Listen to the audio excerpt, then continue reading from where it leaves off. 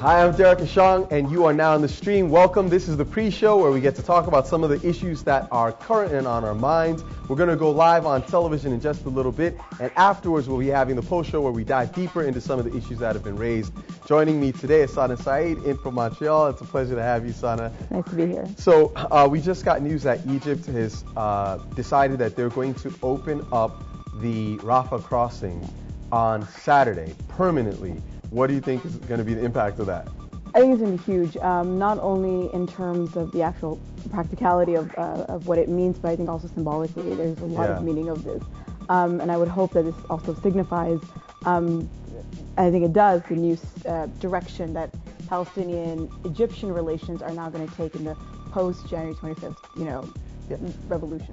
One of the things that I thought was really interesting is that the foreign minister said they were going to do this. He made his statements weeks ago, and then nothing happened. Right. So what do you think was going on between him? Because he didn't have to state they were going to open the Rafah crossing. He could have waited until they were ready to do it. Why do you think that he said it then, and then there was this lag, and why now all of a sudden say, okay, we're doing it in a couple of days? Well, I don't think it's necessarily that easy to go and just open up the border, the gate so easily. And I think there was probably a lot of probably bureaucratic push around, also a lot of political considerations to take into consideration. Yeah. So I think they probably were also looking for maybe more opportune moment, and perhaps waiting after, President Obama's recent speech, Netanyahu's visit to Washington, D.C. It just kind of seems to be, it's not just again, it's not just practical, but it's really symbolic. So for that to happen as the aftermath to the, these recent speeches and everything, everyone's been talking about the situation. Netanyahu with 6-7 borders and Obama. So I think it's a much more symbolic and has a much more power behind it.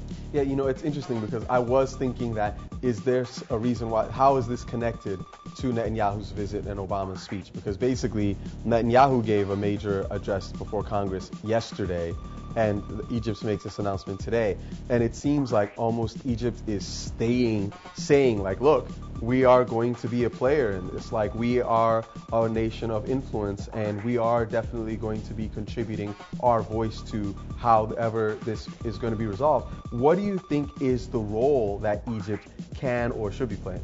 I think Egypt is it's in a really good position right now to actually take on first of all, the Israeli-Palestinian issue needs a regional broker of some sort, right? Yes. You already have the United States involved, but you also need someone who is within the region. So I think that Egypt, considering now that it has, although it still has a long way to go, it has quote unquote successfully emerged from, the onslaught of, again, January 25th, the revolution. It's an ongoing process, but I think it's done a lot already to show the direction I think that it's interested in heading. We see from the Egyptian people themselves, that they're out there protesting in solidarity with the Palestinians. Yeah. We've seen the government also take on initiatives, for instance, the Hamas and the Fatah reconciliation. Yeah. That's significant. Some people might say, well, is it really, No, but it is significant. I think it's clearly significant because, you figure Egypt is nascent in its new form. Nobody knows really where it's going to go, and yet they've taken this stance. Like you mentioned, they worked on that rapprochement between Fatah and Hamas, and now they've opened the Rafah crossing. One of the things, so you're an expert to some degree in Israeli-Palestinian conflict, in the sense that you're doing your master's and you're studying Palestine and what's happened in the wake of the Oslo Accords. Yes. So what do you think is going to be the impact of this on the lives of the people in Gaza? And the reason why I ask is because, okay, granted, on the one hand, people say, like, oh, it's opening the borders, there's going to be flow of trade, and it's going to be economically beneficial. People see family and friends and be connected to the world. But I'm sure that Israel is also going to make some kind of move in response. So what do you think is going to happen? That's exactly what I was going to say. I would not be surprised for Israel to take stricter measures regarding the siege with Gaza. Also, perhaps, it definitely does also strain Israeli-Egyptian relations. So that will be really interesting to see as to, and a lot of Israelis, and particularly those in the government, have espoused concerns about the route that Egypt will now take. Anywhere from like, oh my gosh, Muslim Brotherhood, Islamist takeover to, well, actually that's pretty much it. But they're really concerned. They're really concerned about that, and so I'm sure. I mean, while a lot of us may look at this is great, finally, Gaza is under siege, and even though it's been lessened, not really that much, this is a really good step in the right direction for easing the humanitarian crisis that does exist in Gaza. But I think Israel is going to spin that in a very negative way regarding Egypt, as Egypt is taking that direction. It's going to probably break the treaty, et cetera, the peace treaty, and I think. It's tough to say right now exactly what steps Israel will take, because it's slightly unpredictable at times. But I think it's going to be it's definitely going to maybe get more aggressive, at least rhetorically. Okay, so I've got another question to that. Before we do, I want to check our Skype, our Toronto. Ahmed, can you hear us? Me? Yes, you. Yes, you. Couldn't be. All right. Sarah, can you hear us? I can hear you. How are you? Thanks to both for joining us. How's the weather in Canada? It's beautiful. Great. Beautiful. Okay, awesome. Stunning. We're going to come back to you in just a sec. We're going to go to live on air in like 90 seconds. Great. Okay, so quickly, here's the thing, because we've talked about this before on the program, and unfortunately we haven't had an Israeli guest to give their side of the perspective yet, but a question that I think I brought it up in the past and I still think about is, okay, Israel is going to say, hey, arms can go into Gaza if you open the crossing. Isn't that a valid concern? It is a valid concern for sure. I mean, again, if you're looking from the perspective of state security, Israel, they're big on security. It is a concern, but we would hope also that their Egyptian authorities would at least have some sort of. I mean, it's not. I don't think it's going to be complete free flow where it's just going to be, go as you please and almost blurring the border between Gaza and Egypt. I think there will be some sort of There'll have to be some control. Security. Yeah, exactly. and it's going to have to. It's going to cause, in some ways, a need for a close relationship between Israel and Egypt in order to maintain security. Okay, so we're going to go live. Thanks a bunch for joining us in the pre-show. We're about to go live on air. Stick with us, and we'll see you in a few.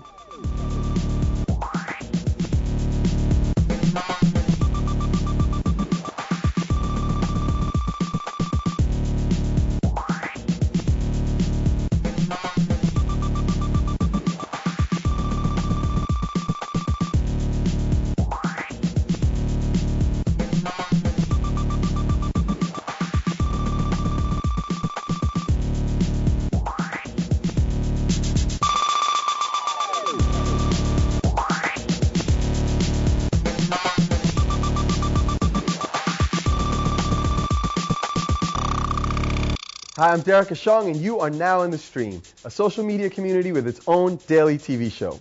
As always, we're bringing you stories that are ongoing, global, and sourced from social media. Today, breaking Gaddafi's media blackout, how young Libyans are fighting for their country's future online.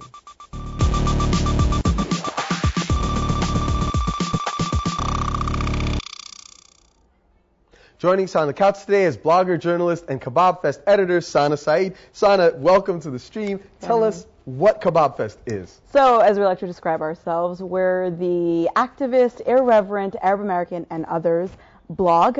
We like to provide a platform for activists from all over the world dealing with issues affecting everyone, essentially. And particularly we focus a lot on North America and, again, particularly in the Middle East, but we do extend to other areas, and we like to add a little bit of humor to our political analysis and whatnot. Well, you sent me a couple of articles that were posted by guests on Kebab Fest, and there was some serious debate going down about the issues related to Libya that we're going to be discussing today. So it's great to have you, and I'm looking forward to getting your insights. Also with us today, as always, is our digital producer, Ahmed Sanalla. As you can notice, he is not on the orange couch today. He's joining us via Skype from the Mesh conference in Toronto. With him is Sarah Abdurrahman, who is also a Libyan activist, and she's there as well. Sarah, we're going to come back to you in just a second, but Ahmed, before we speak to Sarah, tell us what Mesh is. Mesh is essentially dubbed Canada's web conference, and it's 2 or 3 days of lots of different conversations about media, but also about business. So it's the converging of those worlds. Okay, so that's obviously some interesting stuff. I'm sure you're schooling them, a lot of stream knowledge up there. Tell us We're trying to. No doubt, no doubt. Well, what kind of stuff have people been telling us in the stream? Well, we've had a lot of feedback and a lot of comments on a story that we covered yesterday of the protests in Spain, what they're calling the Spanish Revolution, or the hashtag that they're using. And in response, we have a tweet that came from DJ Zabor. He says, as for Basques, there's no democracy in Spain. Pro-independence parties are banned. And he's hoping that the Spanish Revolution will bring about real democracy. We also have another tweet on the topic of Basques, which are a minority group that live in a region between Spain and France, the north of Spain, the south of France. They're saying, despite the ban, Basques have showed overwhelming support for the pro-independence party in the polls last Sunday. So we're seeing that, even minorities are getting engaged in this process of protest. So it seems like it's almost like this revolutionary fervor is just continuing to build in different places. We'll see how much all of these things play out. We'll continue to monitor that story. What else have you got? Yeah, we also have, speaking of protests in different places, in Morocco on Sunday there was a crackdown by the government. What we have in terms of protesters in Rabat, and they were chasing, hundreds of activists. We have a video today that was sent to us, in fact, several videos from a user named Aruz Mazig, showing footage of doctors protesting today in Rabat. As you can see, I'm going to try and play some of the video, but I'm going to speak over it. What you see is protesters in the streets of the capital. And a lot of people are saying there's a zero-tolerance policy right now in terms of protests that the police are taking. So this is a new kind of development, and we're going to be tracking this story. And, I just want to take the time to tell our viewers that, no matter where we are and no matter where you are, we really rely on you to keep sending us these stories from across the world. So you can always tweet us at AJStream and share our stories.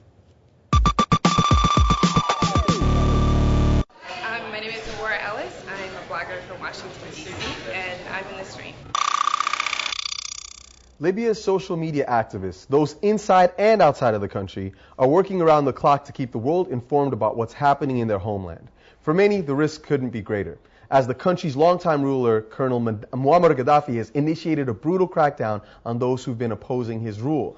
I've got an image of protesters in Libya on my screen, which we thought was very compelling, but we've been hearing them. This is actually from an article from Kebab Fest, which, Sana, you're obviously a part of. And we've been talking about this questions of whether or not the invasion of Libya, or at least let's not call it an invasion, the no-fly zone, the NATO-led airstrikes, are representative of something that is maybe contrary to Libyan autonomy and sovereignty, or whether this is a legitimate support of the Libyan people. Now, I want to bring a Libyan activist into this conversation. Sarah Abdurrahman is joining us, as we mentioned, via Skype from Toronto. She is an activist and she's involved in the MESH conference there. Sarah, tell us a little bit about this. More specifically, I want to know your impressions of the NATO airstrikes. It's been happening for a while. Seems to be an impasse on the ground. Do you feel that the airstrikes continue to be justified?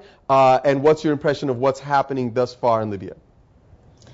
I think the strikes definitely continue to be justified, and even last night in advance of coming onto the show, I talked to somebody in Benghazi and somebody in Tripoli just to make sure I wasn't overstepping my opinions about it. But across the board, it seems like people are very grateful for the NATO intervention.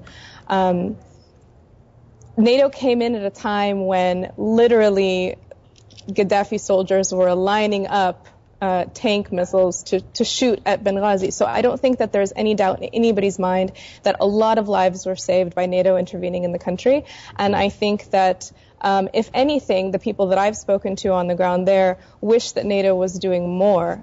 They realize, within the constraints that they have financially and with the limited weapons and resources that they have, that there's only so much that they can do on their own. And so, if anything, it's a very strange thing to say that they're actually cheering whenever they hear NATO explosions around them. I mean, just imagine what kind of circumstances they're under to be cheering for bombs falling in their country. But I think if anything, people want more of it. People realize that it's necessary, that they need that help to level the playing field. I mean, these are people that before the February 17th revolution didn't even have weapons. So, I mean, and they're fighting, a full-blown army, and then help from... Sarah, let me jump in and ask you a question, because I want to make sure we explore both sides of this debate. And we have a post that actually Sana sent me from Kebab Fest. This is a post by a guest blogger, Rokaya Shamsuddin, and it's entitled "The Price of Dignity in Libya." And she is saying that the humanitarian intervention in Libya is a farce. It is a storyline developed to stroke the ego of every nationalist still reeling from the pillaging of Iraq. How would you respond to that? Well, first of all, I'm very sick of the Iraq-Libya comparisons. I don't think that you can take two countries that just happen to speak Arabic and say, whose language happens to be Arabic, and say that they're similar situations. They're very different situations. Second of all, I think that the framing of NATO as an imperialist power that's coming in and conquering this Arab country is very much in line with the Gaddafi regime's rhetoric, and it's just another one of many ways that he tries to divide people inside and outside of the country, and it's just another one of his many tactics to try to get his own agenda across. If you watch Libyan state TV, I think they call them NATO the colonialist colonizing crusaders and some other long alliteration. And really, it's just to divide people and say, for example, if there was anybody on the fence before about whether or not we wanted the Gaddafi regime to crumble, now we can point out, look, there's this outside power coming in. They're going to take over the country. Now you got to, if you're either with us or you're with them, and it's just a sort of a shortcut to divide the country. And I think most people on the ground there are not buying into that. I think that right now the agenda, the goal is clear. People just want the regime to fall. What's going to happen after it? I mean, that's a question for when that day comes. And I think that if anything, what people are learning from the Arab Spring is that they have a voice, that the mass is a powerful entity. The masses of people are a powerful Sarah, entity. Let me jump in there, because I want to get some of Sana's thoughts on this particular issue of the people having a voice. And it seems that a lot of the voices that we've heard thus far are in support of the revolution in Libya and in support of this idea of NATO helping out. But you guys have hosted a very, very substantive and very passionate debate on your website about this very issue. So talk to me a little bit about these allegations of a potential colonial endeavor at place. I mean, isn't there a risk that if you have the Western forces impose a new reality on the ground in Libya, that reality may transcend the departure of Gaddafi?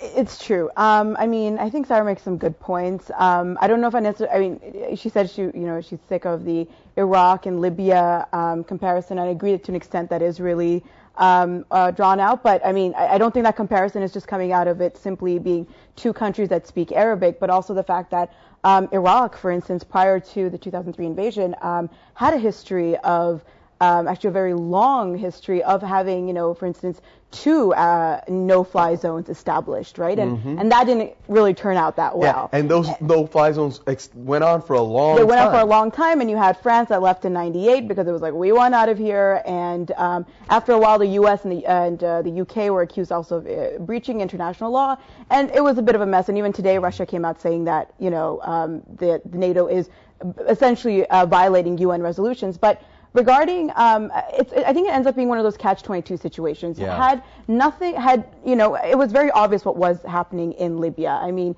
Libyans were being massacred, essentially. Yeah.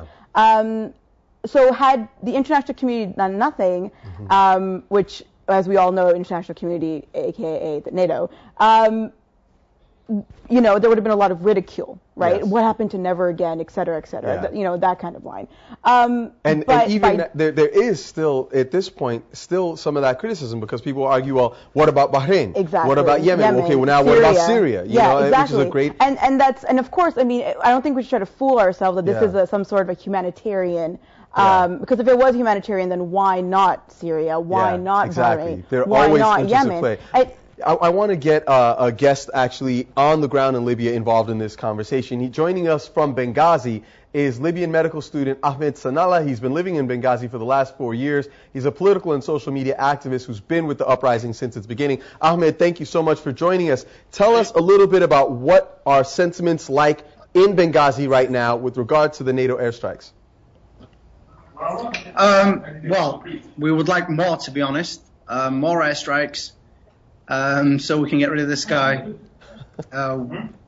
as quick as possible, so we can save more lives. Okay, so now we've been seeing comments, people arguing either both sides of the equation. Some are saying, yes, we want the airstrikes. Others are saying, well, we fear the consequences of having Western powers intervene. Are you seeing a similar debate in Benghazi, or is there a unified support? No, absolutely not. There's a definitely a unified support for the continuation of airstrikes. However, if ground troops were to be deployed, then that would be a problem. But as far as air support, then definitely yes, we want them.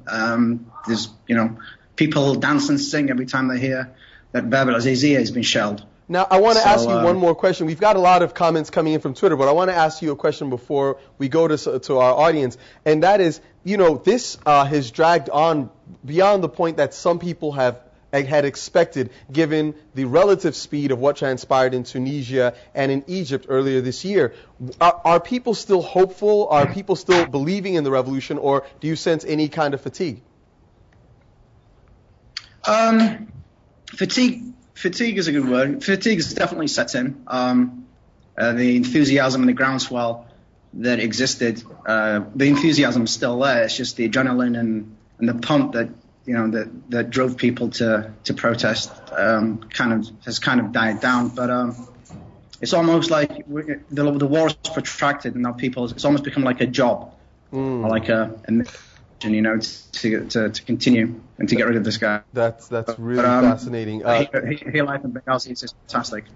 That's really interesting. The idea that, Sana, that it's become like a job, like it is just the way things are, and people are so committed that they're living that way. Now, I noticed you've been hearing some feedback from people on Twitter. What have you got for us today? Well, one was, I think it's interesting. I think, Ahmed, you said that there was a unified support for the airstrikes, although I've also read to the contrary a bit. There are people who, from, again, what I've been reading, there are a lot of Libyans who say, yes, it's great that, we did get NATO intervention, but we're not fooling ourselves as to what this is about, ultimately as well, that our resources. But I did have one question which I liked, and it's kind of taking a bit of a different direction. It's by Visible Defiance on Twitter, and here she asks, sorry, don't know, I would be curious how Libyan opposition will better represent themselves to other governments as an alternative to Gaddafi. Continuing, in reference to Libya's oppositional National Transitional Council being invited to open a representative office in Washington, D.C. So let's give some context to that. So basically, D.C. has offered some certain measure of recognition of this Transitional Council by asking them to or at least inviting them to set up offices here. Russia has also made kind of a provisional acceptance that's saying, like, we recognize that you are legitimate parties, interlocutors for the Libyan people, but they've not gone as far as countries like Qatar that have said we recognize you as the sole interlocutor. So what does that mean for what's happening on the ground when the international community has partially recognized the opposition, but not entirely? It's interesting. I would not be entirely sure as to what it means. I think it creates some problems in terms of now you have particular countries that are backing these the National Transitional Council, right? And you have others who aren't. So the direction and the question a lot of people are asking is, well, where does Libya head after Gaddafi falls, right? Today, President Obama and Prime Minister Cameron came out and said that we're committed until Gaddafi falls. So if we take that okay, this is happening till Gaddafi falls, then what happens afterwards? The opposition forces are very young, inexperienced, and scarce. So I think the fact that there's support for them is, some may say it's good, but it's also a bit troubling because, See, I think this is a really dangerous situation, and the reason is because of all the politics that surround it. You don't want to see the optics of another Western international force invading an Arab or Muslim country, as we've seen in Iraq and in Afghanistan, which is not an Arab country, but is still an Islamic nation. So the West has chosen to take a sort of the lighter option, which is the airstrikes. But in so doing, because the opposition is not a trained military force, that you're seeing this impasse. Maybe, if the West hadn't got involved, NATO wasn't involved, maybe Gaddafi runs through everybody. But as it stands, I don't know that that status quo is going to be resolved quickly or cleanly. Yeah. So it makes you wonder, you know, would the right thing have been to have had ground troops come in, or would it have been to do what was actually done? And I want to see if we actually got our guests back. And I want to come to you, Sarah, on this one. We're just talking about this question of whether or not we should, if this might wind up being a drawn-out thing, would you have rather seen a more robust military intervention by NATO, or do you think that the way it's been done has been right? I don't think that there's anybody that is on the side of having troops on the ground. I think if it were to be more robust, the only way that people would want it to be more robust would be to be more aggressive in their airstrikes. I think that I want to get Ahmed to respond to that same point. And let's go with Ahmed Sanalla in Benghazi. Ahmed, Sarah is saying that people don't necessarily want a military intervention on the ground. You had said that you want more airstrikes. Let's say that more airstrikes don't do the job. Would you support an actual foreign troops on the ground in Libya? No, absolutely not. What is then required is for the freedom fighters to be armed, and then we continue the fight here on the ground. They're more than capable to finish this on the ground themselves if they were armed correctly, properly, and had air support. Okay, and I think our video is frozen a little bit, but we still heard you, Ahmed. Thanks for that. I want to come to Ahmed in Toronto in just a second, because I see we've got some additional feedback online. But Sarah, I think you wanted to finish a point. Yes, it's not all or nothing. It's not airstrikes or boots on the ground. It's not one extreme or the other. There are other things that can happen to aid the rebels without putting, an influx of troops on the ground. For example, taking some of those frozen assets and allocating some resources that rightfully belong to the Libyan people anyway, and having them be able to help themselves a little bit more. They can buy weapons, they can buy medicine, they can buy food, they can buy other supplies that they're lacking right now. Mm-hmm. It's not, if this particular NATO strike doesn't succeed on its own, automatically let's send troops in. There are other things that can happen in between one extreme or the other. Okay. Ahmed, I want to come to you really quickly. In Toronto, what kind of stuff are you seeing, what kind of comments are we getting online about this? There's a really nuanced conversation going on around whether NATO should have intervened, and we spoke earlier in the show about Iraq and comparing it to that. We have Iron Chariots saying that it seems relevant that the people of Iraq did not ask us to attack their government, whereas the people of Libya did. So an obvious, clarification, but then we also have Alex Cilio saying if the international community did nothing, it could have turned out like Rwanda. And so he's basically highlighting that no matter what the West does, either way, NATO gets criticism. And the last tweet we'll throw in there is Gail Masengi is saying Libya has always been a priority to NATO, and it still is, because for a long time the West couldn't control it under Gaddafi. So the question is, I guess to everybody, is NATO's history with Libya really telling as to why they went in? Okay, well, we've lost Ahmed in Benghazi, so we're not going to go to him, but I want to come to you, Sarah, to get your thoughts on that, and then Sana, I want to get some of your impressions as well. But Sarah, what do you think of that last comment? Yeah, I agree 100%. There, before the resolution was passed, everybody was saying NATO needs to do more. NATO needs to do more. Even in the States, people were criticizing the Obama government for not doing enough. And then once they signed on to the no-fly zone with NATO, they were criticized for doing too much. And you're never going to make everybody happy. That's a given. Yeah. But I don't think that there's anybody that I've spoken to on the ground in Libya, and we speak to a wide spectrum of people who have said they wished it didn't happen. Everybody across the board is grateful for it, and if anything, the criticism is we need more. And we need it in places that had previously been neglected. For example, immediately when the no-fly zone was imposed, they stopped attacks on Benghazi, but there was still a lot of aggressive attacks by the Gaddafi government in the Western Mountain region. Now NATO has picked up the game in that area and is starting to do more too. But the criticism has really just been it needs to be more aggressive, if anything, barring actually having troops on the ground. So, Sana, let me get your thoughts on this. So let's say that Gaddafi digs in and he sticks around for a little while, but eventually you figure the man is going to go. Is there any infrastructure for there to be an actual transition to a government that is going to be more representative of the Libyan people, or are the interests that have intervened on behalf of the Libyan people also going to want to see something in return, which may not necessarily be the same kind of reality on the ground that the revolutionaries might have expected from the outset? No, that's exactly it. I mean, I think the interests that are at play are probably going to take a stronger hold onto the transitional period once Gaddafi is gone.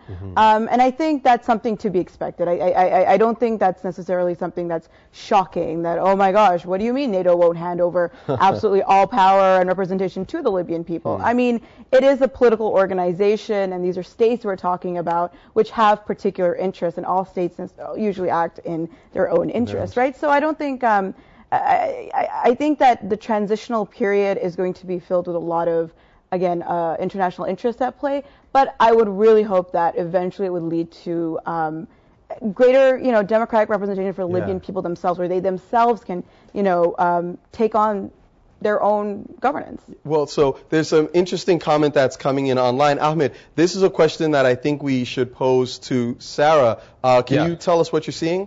Yeah, it's just a good summation, because we're all looking to the future now. They're in a stalemate, and ex-Shiner is asking, what about a peacekeeping force after Gaddafi if there is a civil war? What do you think of that, Sarah?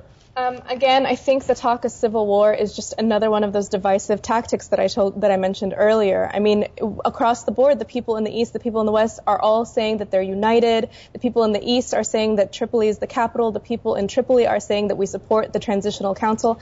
What we're seeing is unity unlike anything that we've seen in this country before. So I think that threat of civil war is just one of those many things that Gaddafi has thrown out there to scare people into keeping him in power. But would they need to keep a peacekeeping force or no? That's something that we'd have to figure out when the time comes. It doesn't seem like that would be the case from what I'm seeing now, but I'm not there on the ground, so I don't know. But one thing that I do want to mention before we're finished is that as far as other foreign powers coming in once the Gaddafi regime falls and, having their interests or wanting to have some say in what happens. One thing that the Arab Spring is teaching people across the region, and one thing that I'm sure the Libyan people will take away from the end of the Gaddafi regime is that they have a voice. They're not going to get rid of one dictator that's been there for 40 plus years and then just say, okay, we'll take whatever comes next. So, Sarah, on that point, I want to ask you to pause. We're going to continue this conversation on our website. You can check us out at stream.aljazeera.com for the post show. You're going to find more analysis on our website as well. Tweet us at AJStream. We will see you online.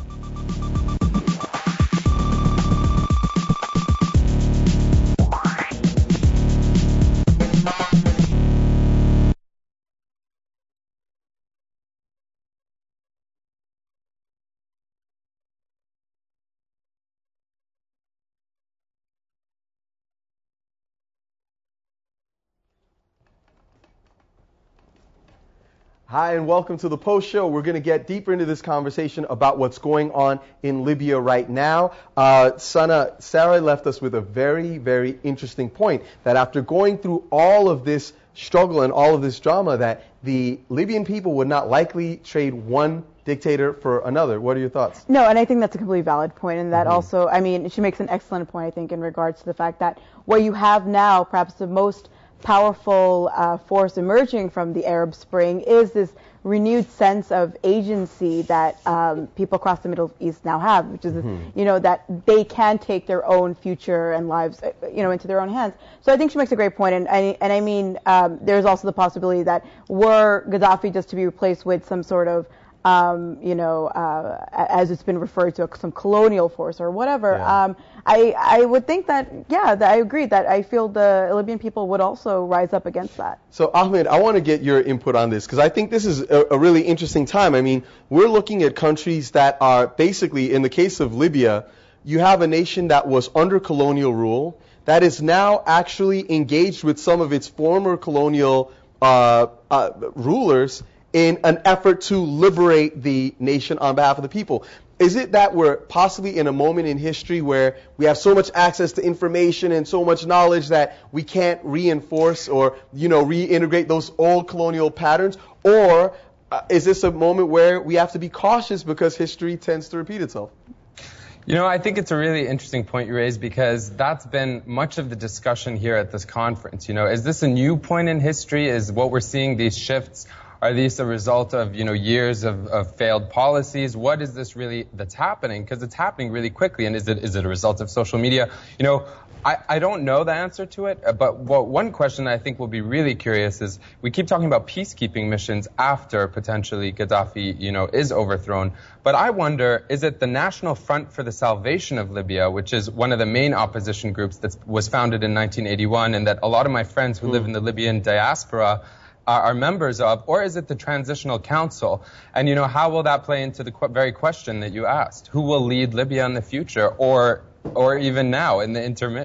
So Sarah, I definitely want your thoughts on this, because you're a Libyan living in the diaspora, and we know that, as Ahmed mentioned, groups like the National Front have been in existence for a long time. They have a lot more political experience, let's say, than the new opposition forces coming out of Benghazi. At the same time, some of the most experienced operatives in the NTC in Benghazi are actual former members of the Gaddafi regime. Right. Are you not concerned that as this transition goes, that even though you may have a new leader, that leadership may be reflective of the principles of the old regime? No, I would say, first of all, that the National Transitional Council has made it clear that anybody that's involved in the council now will not be part of the new government. So I don't think that there's a worry there. And would you support a ban on members of the old government being involved in future? The thing is that there are plenty of skilled technocrats and people that were in the old regime or in the old government, not the old regime, I would say, that are good at what they do and that didn't necessarily align themselves with the policies of the Gaddafi regime. So I don't think that you need to throw the baby out with the bathwater. I don't think that if you have a skilled technocrat that was part of the previous government, that they should be barred from any future government. Right. Definitely not. And I think as far as how you're going to reconcile all of these different groups, the National Front for the Salvation of Libya is one of many groups that are sort of working now alongside each other in, you know, trying to get aid to the country and figure out what the direction it's going to go in. It happens to be one of the ones with the longest history. But I think that as long as everybody feels like they're represented in whatever the future government is, I don't think that it would be a problem for you know, the leader, for there to be anybody that worked in the previous government to be a part of the new government. That doesn't. There are plenty of skilled people in the country that just that's where they work. So okay, yeah, forgive me. Sana, Go ahead. I want to actually get your thoughts on something. Basically, the essence of this story for us is we're looking at how people are activating themselves in this revolutionary moment. We are having the opportunity we talked with Ahmed Sanalla on the ground in Benghazi. We have Sarah joining us from Toronto, and it seems like this next generation seems to be feeling very empowered in pushing towards change. This is something that is now becoming a pan-Arab movement. What happens if in Libya the struggle for freedom is drawn out? It's long, it's bloody, it's painful, which change historically often is that way. Right. What does that do to the spirit of this Arab revolution overall? I don't think, I mean, if it does happen, I mean, I think what we're seeing right now, let me start off with, I mean, this is something that was alluded to, I think, either by Sarah, I can't remember if it was Sarah or Ahmed, but I think what we're seeing right now is, I mean, I think people easily forget that colonialism ended not too long ago, right? It's only been, and in some countries, it's only been a couple of decades and so on and so forth. So I think what we're seeing right now is basically this entire, a cleansing of whatever the remnants of colonization / even the process of decolonization, which is usually very, very drawn out. So it may be bloody, it may be, and that's unfortunate, but that I don't think it will necessarily disempower the people of the Middle East, of North Africa.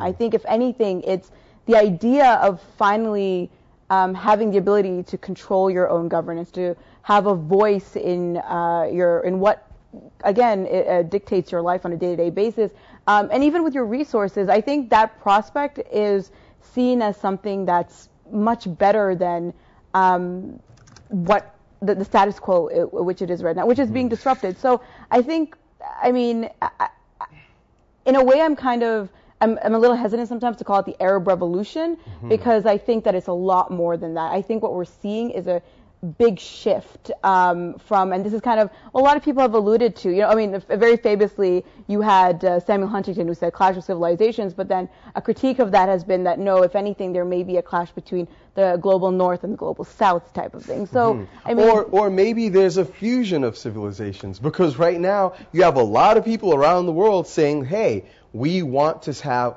viable democracy. We want to have self-actualization. We want to have agency. We want to have a voice in the affairs of our world. And that seems to be kind of a universal principle. Ahmed, what do you think?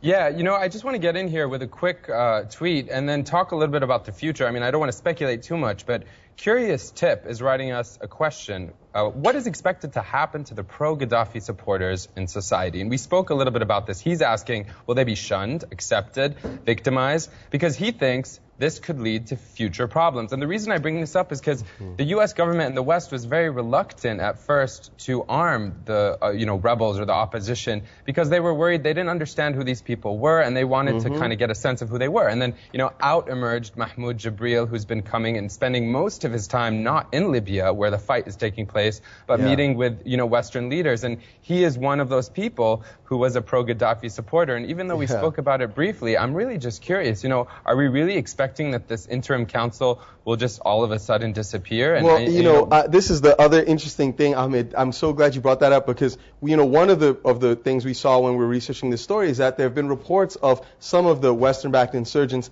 actually forming death squads and killing pro-regime people in cities like Benghazi. And so the issue, and it's very difficult to verify all that's happening in any war zone. But the question is, all right, you get rid of one dictator. And I say this in part because, coming from a country that also was liberated from colonialism, we look at what happened and you think, oh, the British were bad, the British were bad. Now you put in one government, they get deposed by the military. Now you get to have, another good 40, 50 years of military rule. And then people like me grow up with an American accent because you can't go home. And part of the problem is, I guess I'm a little bit skeptical about the idea that just because you have a change, it necessarily means it's going to be a positive change. So, Sarah, to you, one of the things I'm wondering is, how does Libya avoid literally trading one bad scenario for another? How do we know who these new leaders are? Well, I mean, it's hard for me to imagine anything worse than Gaddafi, to be honest. I'll just say one. Let me jump in and say one thing. I think that when Libya got its independence, nobody imagined anything worse than colonialism, right? And then you got Gaddafi. That's why we're having this conversation. I don't think the fear of the unknown should stop people and should keep people being passive and accepting the very negative situations that they're under. So I think none of us knows what's going to happen. I think, first of all, the Gaddafi regime has not fallen yet. So one thing is, we need to keep our eye on the prize and remember that if we start getting bogged down by what's going to happen next, and is there going to be a civil war, and is there going to be this, and is there going to be that, all of these things are going to distract people from the goal, and that's part of what the government is trying to do, is to distract people from the goal. Let's get that goal accomplished, and then we can focus on what's happening next. Yes, there is possibilities for other negative situations to come out of it, but again, what I said earlier is that I think now people realize that there is a push and pull. It is no longer one person on top dictating everything that's going to happen underneath. Now people realize they have a voice, they have agency. If they don't like what's happening, they have a way of a recourse for changing what's happening.